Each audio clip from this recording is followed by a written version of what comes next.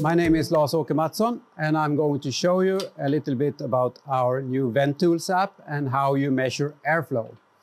This is a terminal device, a KSU, and in order to measure that, you need to know the position of this center part, and you also need to know the pressure beside. So I measure with this VAC. I have the position of 0 millimeters, and I also measure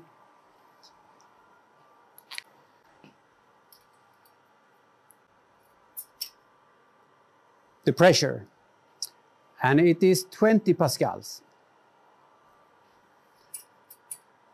Now, we can have it here. Then I go into my app.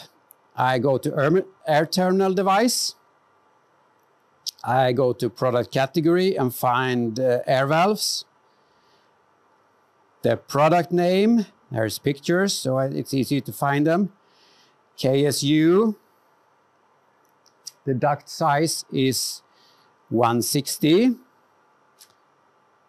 The settings, as I measured with the VAC, was 0 millimeters, and I am at a straight duct,